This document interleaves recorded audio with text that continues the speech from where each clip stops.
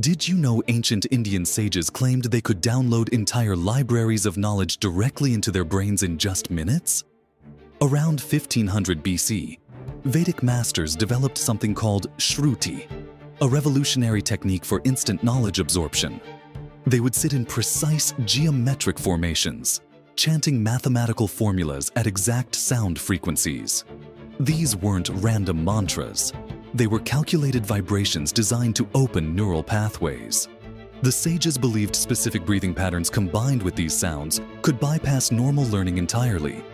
Instead of studying philosophy for decades, they claimed to absorb complete systems of wisdom in mere minutes. Modern neuroscience is now proving they might have been onto something incredible. Research shows certain sound frequencies can dramatically boost memory formation and neural plasticity, the same frequencies the ancient masters used thousands of years ago. This technique didn't just influence Eastern philosophy, it laid the foundation for every accelerated learning method we use today.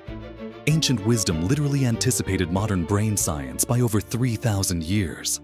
Sometimes the oldest knowledge is the most advanced,